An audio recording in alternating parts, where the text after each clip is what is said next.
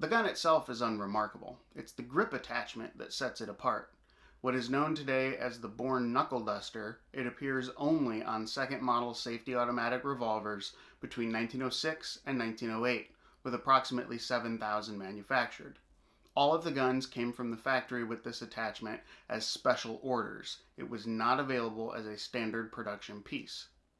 As the description of grip attachment implies, this was not something that was integral to the frame like the skull crusher found on Merwin Hulbert revolvers.